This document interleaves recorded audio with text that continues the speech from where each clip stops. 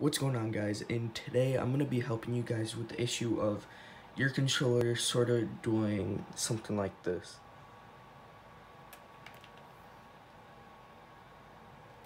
So if you're having this problem, 3 things you need is your controller, some rubbing alcohol, and a cotton swab. Now what you want to do is grab your Q-tip, just rub it all in the rubbing alcohol, get some on, and then move this out of the way, and then just rub all in here, and it should collect any dust that's inside here, and that should be a problem. There should be a little dust affecting the movement of it, and it shouldn't keep on looking up. So basically what it's doing, it's like thinking that you're going like this, but it's just the dust inside of it. The way of fixing this problem is blowing as hard as you can, really right in here, the same place you rub the Q-tip into, if that other strategy using this doesn't.